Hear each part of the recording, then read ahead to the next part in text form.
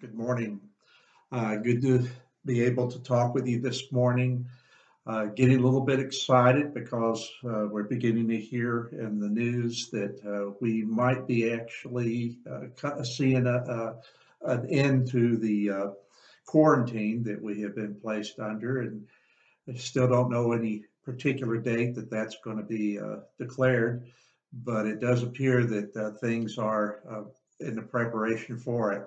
So we're excited about the possibility of being able to come back together, perhaps not in the too distant future. Your session and I are going to be meeting soon, and we're going to talk about the time in which we are able to come back together once the governor makes the decision, and we'll be in compliance with that as we have been with the quarantine. And we are looking forward to a time of celebration, especially with that first Sunday. We may have a chance to share with one another some of the stories where God has been working in our lives during this time, and how He has been there for us as a strength, and how He's allowed us to serve Him by being a strength and encouragement to others as well. So looking forward to all of this. But in the meantime, we have at least one more message, this message in which I will be sharing with you by way of video. First of all, a couple of announcements. Some good news. Congratulations to the Urquizas. They have a little girl, Lydia Naomi Urquiza, 7 pounds, 3 ounces. Last word I had, both mom and baby were doing very well. We rejoice with them in the coming of this child, and addition to their family. Also, Jennifer Weldon got some good news on her recent biopsy, and it's looking good for her. And if there are any follow-ups, any treatments, all of this is something that can wait till after the coronavirus deal is passed, and she can get her treatments at that particular time.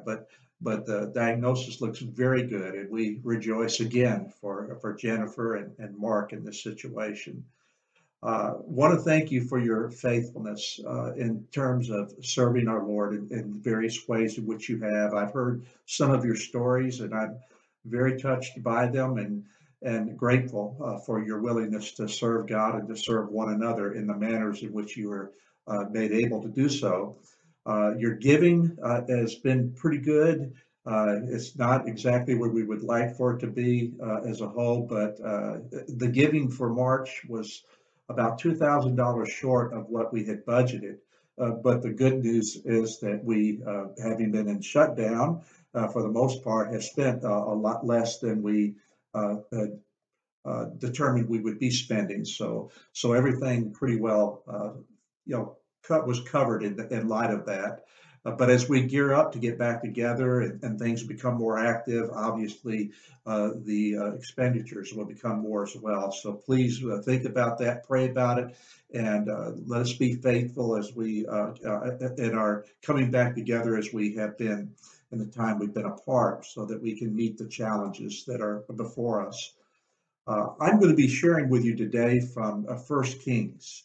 Out of the 19th chapter. So if you want to go ahead and get your Bibles, you can turn there. 1 Kings chapter 19. I'm going to begin reading with verse 1 in just a moment.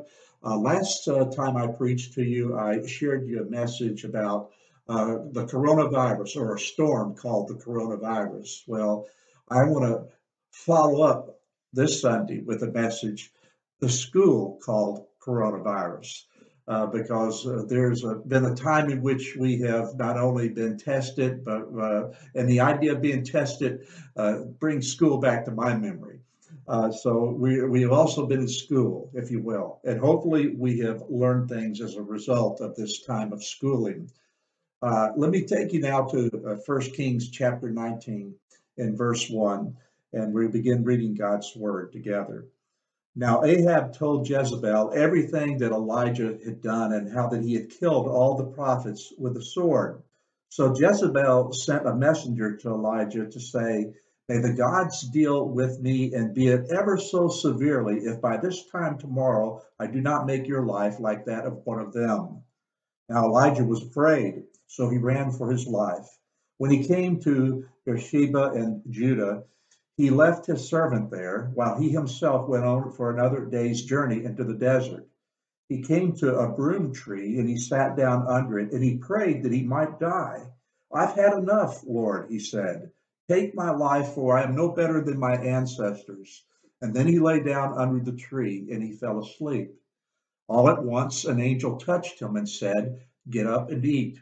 He looked around, and there by his head was a cake of bread already baked over hot coals, and there was a jar of water.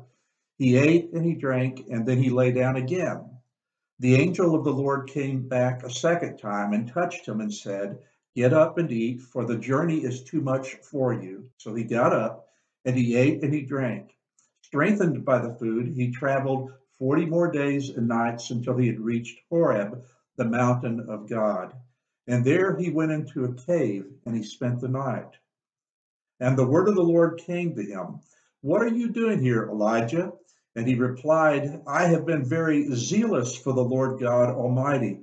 The Israelites have rejected your covenant. They have broken down your altars and put your prophets to death by the sword. And I am the only one left. And now they're trying to kill me too." The Lord said, "Go out and stand on the mountain in the presence of the Lord, for the Lord is about to pass by." And then a great and powerful wind tore the mountains apart and shattered the rocks before the Lord. But the Lord was not in the wind. After the wind, there was an earthquake, but the Lord was not in the earthquake. After the earthquake came a fire, but the Lord was not in the fire. And after the fire came a gentle whisper. When Elijah heard it, he pulled his cloak over his face, and he went out and he stood at the mouth of the cave. Then the voice said to him, "What are you doing here, Elijah?" That is the word of God for the people of God. Let us pray. Father, I pray that you will help me to be able to fully discern and bring forth the message that is within this message. Not only the message you delivered to Elijah, your prophet, long ago, but the message you now wish to deliver to your people here today. I pray for those not only of our church family, but any who have joined us in this time of hearing your word today, that they too will hear you speak to their hearts as they need to hear you. Make our hearts, Lord, soft before you. Help us to be ready, not only to hear and to understand with our minds, but to fully appreciate and to take hold of, and let it take hold of us, your word, as far as our hearts are concerned too.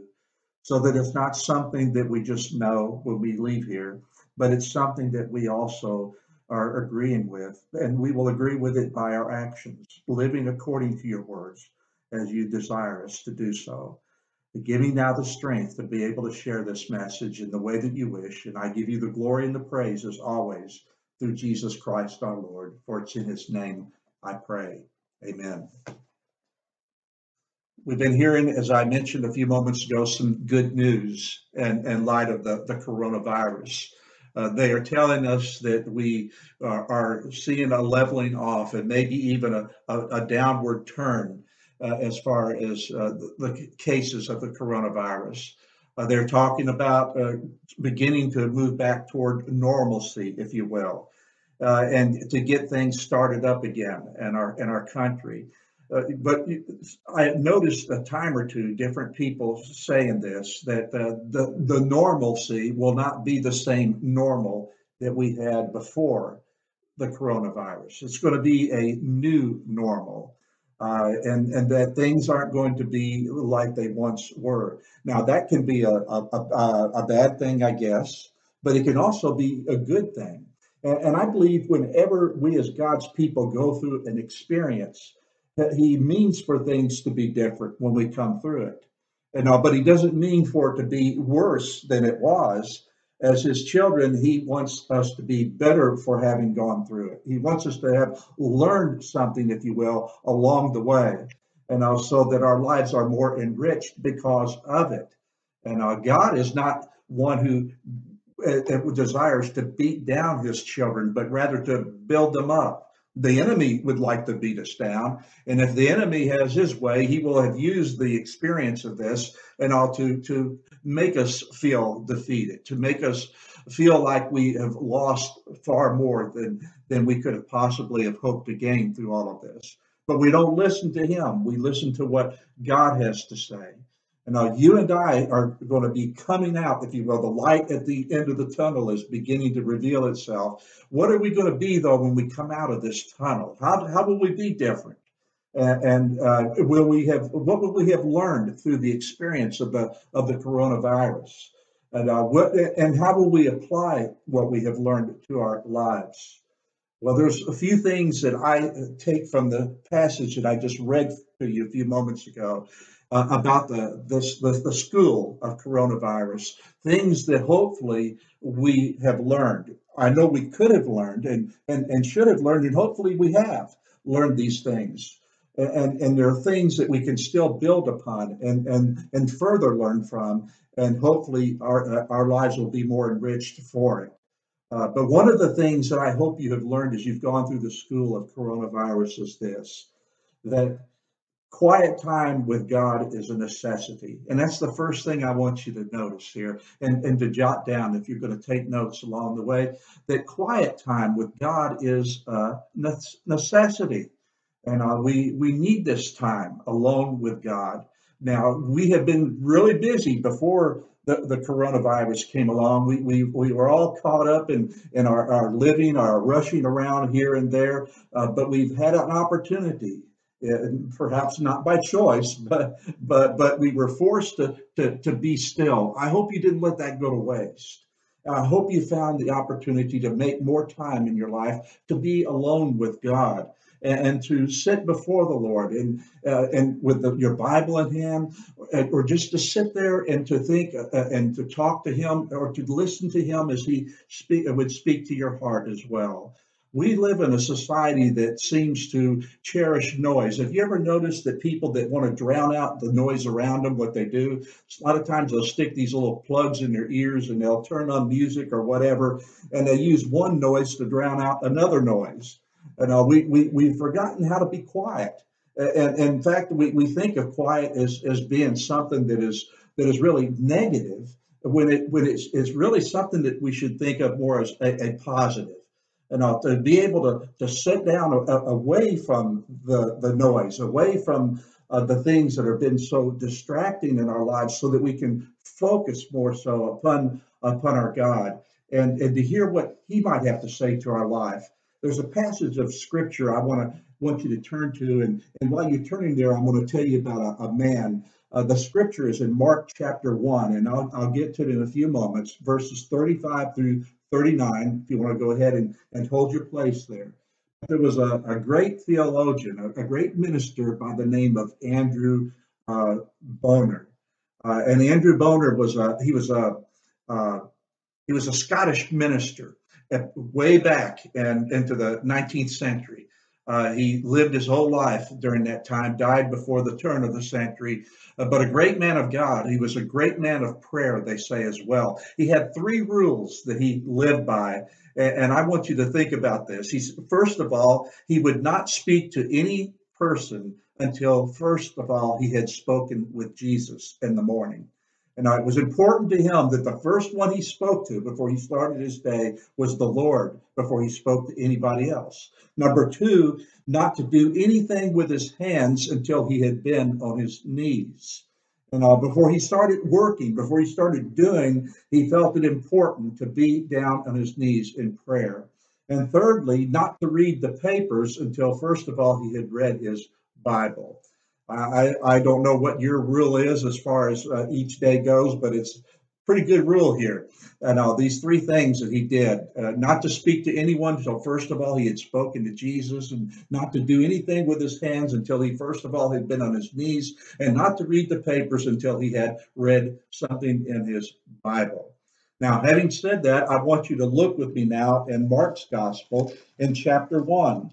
For in Mark's Gospel, chapter 1, we read about an incident in our Lord Jesus' life. It also pertained to his disciples as well. But I want you to note the difference here between our Lord in this particular occasion and his disciples.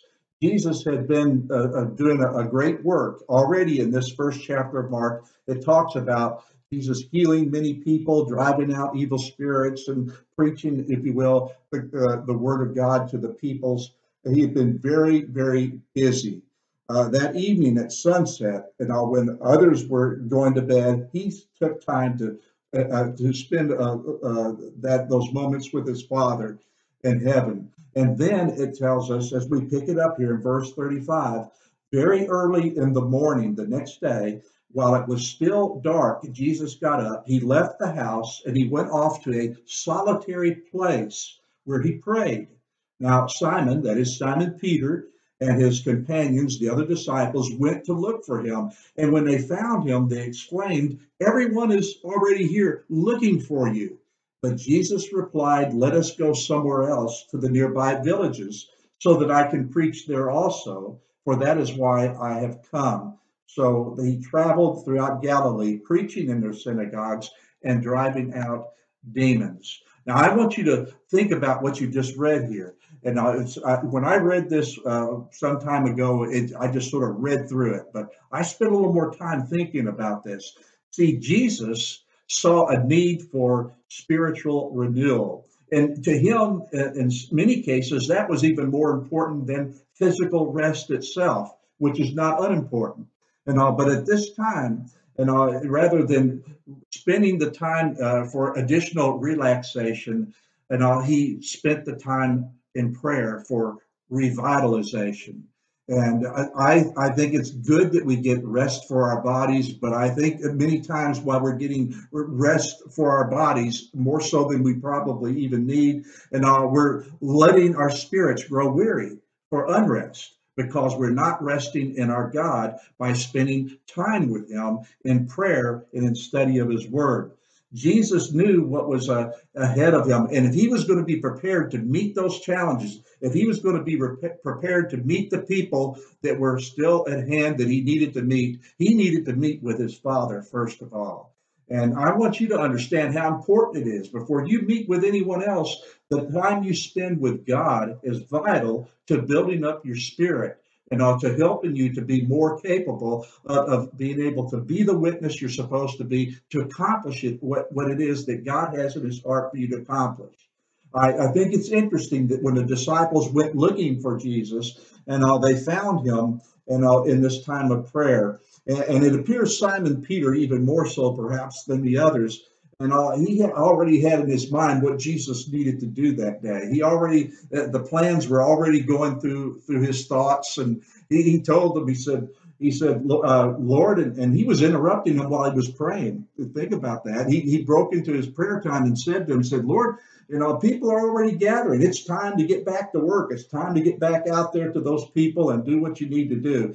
Peter, I believe, made the same mistake that you and I can make, and often perhaps we do if we're not careful.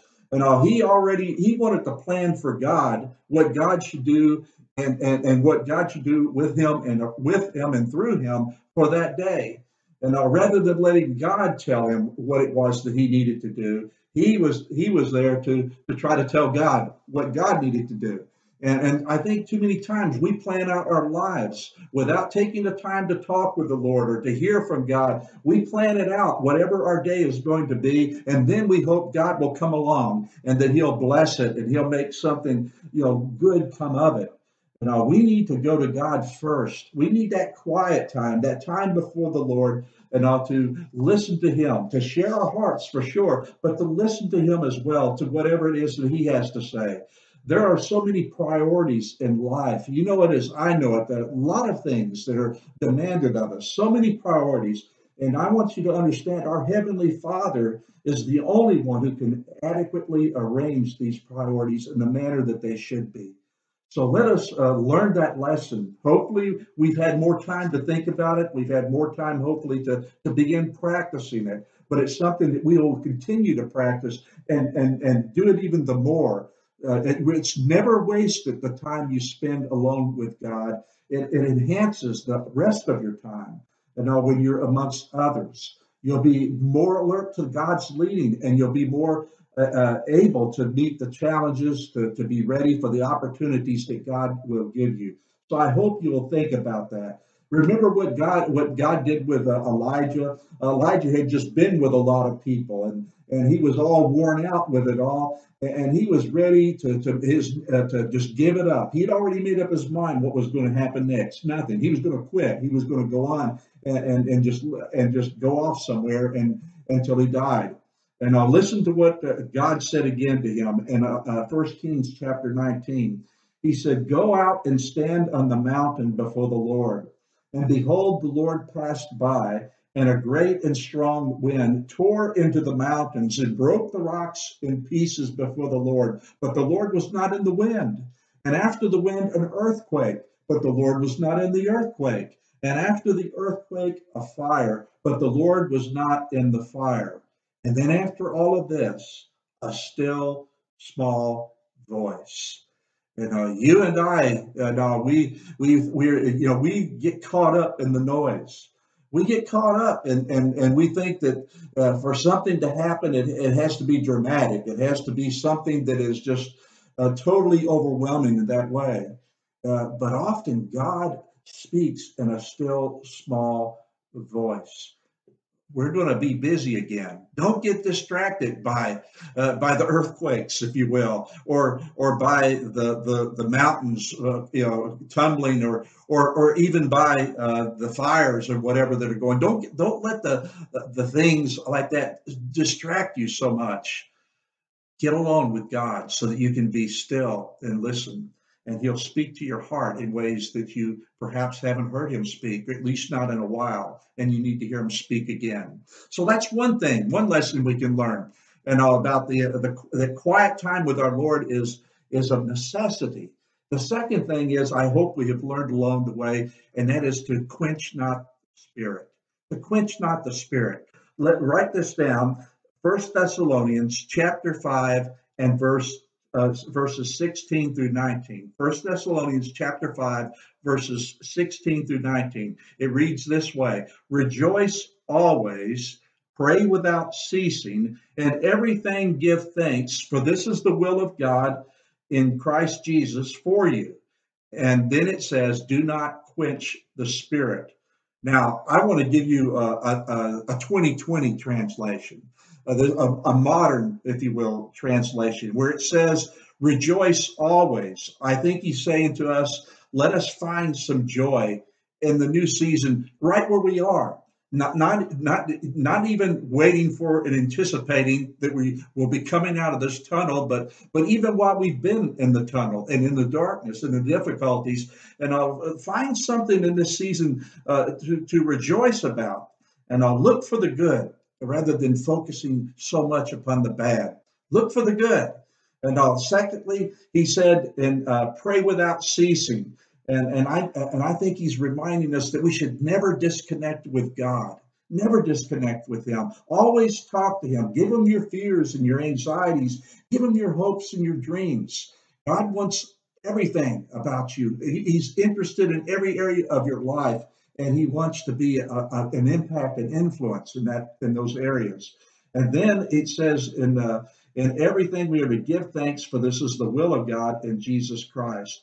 We should live our life with a grateful attitude, giving thanks to God in advance and all that, because we know that God is going to work it out for our good. It may be hard right now. It may not have any good that we can find in it at the moment, but we're trusting a greater power. We're trusting his wisdom, and we're trusting in his strength, and we're trusting in his timing and his will for us to work this out for our good. Now we come to that part where it says, "Do not quench the spirit." What does that mean? Well, the word that is being used here literally means to extinguish. And when you think of the word extinguish, I think of the word fire. And what he is saying here, don't put out the fire. Don't put out the fire. See, God has been using this, perhaps this time in your and my life, and he's used it to burn away, if you will, some of the things in my life, perhaps in your life, and all that needed to be done away with a long time ago. And he has been. It's been a lot of times when God puts us through these times of pruning or testing, he is just removing the parts of our life that have been blocking the way for other things that are needed in our life, to get rid of this so he can make room for this.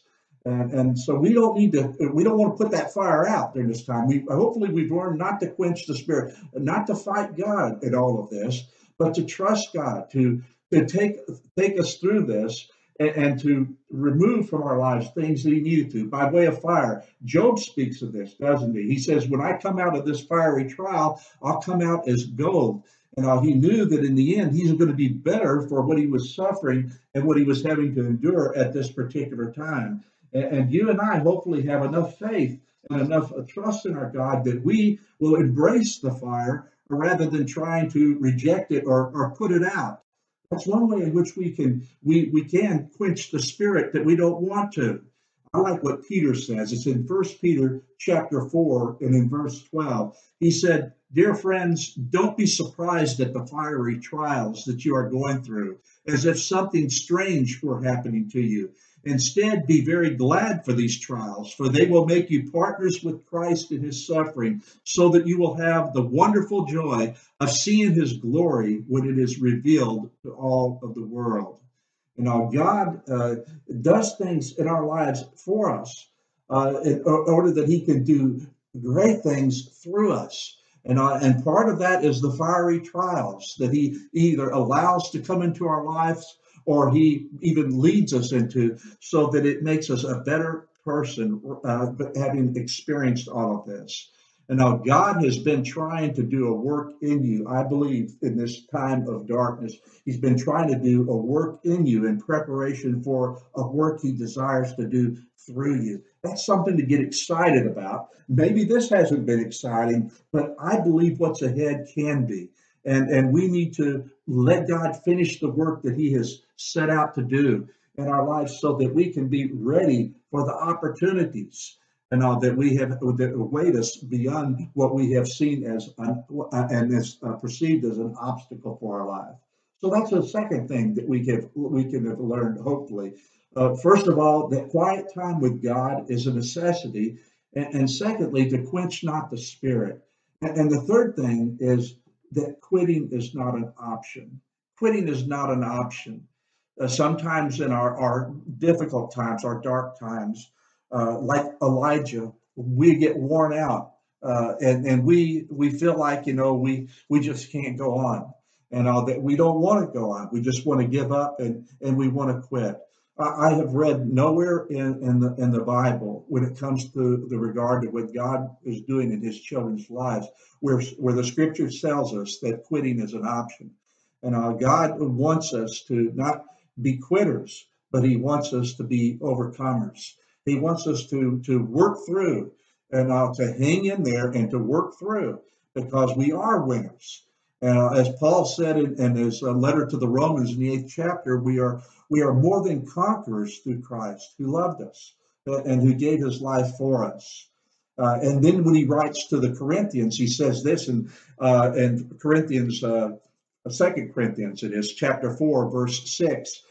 This is a paraphrase. He says, we are persecuted, but not abandoned. Yes, we're knocked down, but not destroyed. And then it's because God continues to pick us up and to enable us to move forward and beyond.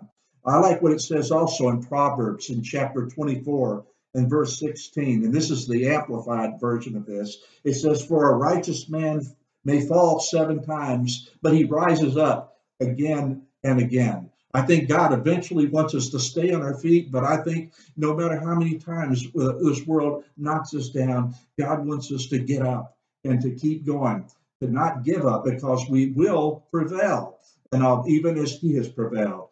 Galatians chapter 6, verse 9 says this, so let's not get tired of doing what is good. At just the right time, we will reap a harvest of blessing if we don't give up. Giving up is not an option for us as Christians.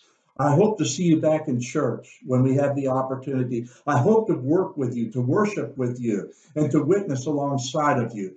And I hope this is going to bring us closer to each other as it will closer to our God, and it'll encourage us. Those of us who have been on the side will now be in the midst, and we will be ready to give God our all, and to serve him in ways that we haven't, and maybe in some time, or in greater ways than what we have up until this particular time. I refuse to be a statistic of this quarantine. And I'll refuse to be one of those who was taken down, and as a result of what they have had to go through, remain down. But get up and let us get going again. Let us serve the Lord. I hope we've learned that quitting is not an option. Remember this, my brothers and sisters, God created you. You're not an accident. You're not a mistake. And you're not a statistic. You are someone unique and special. And God has a purpose for your life as much as he does mine or anyone else's.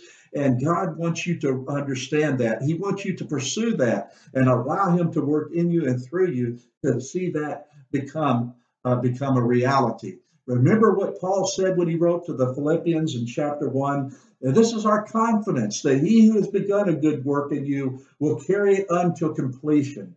God's not given up, and God will not let up until he has accomplished all that he wants to accomplish in and through your life and mine as well. We need to put our trust in Jesus Christ in light of all of this, Lord, and trust and pray to him, Lord. And you have been with me. You have been faithful. It's made my heart understand the importance that I be faithful as well in response to you.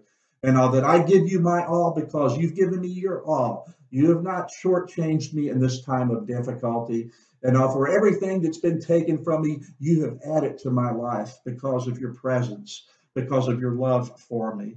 If you haven't accepted Jesus Christ as your Savior, I hope and pray that you will turn your life over to the Lord today, and that you will trust him.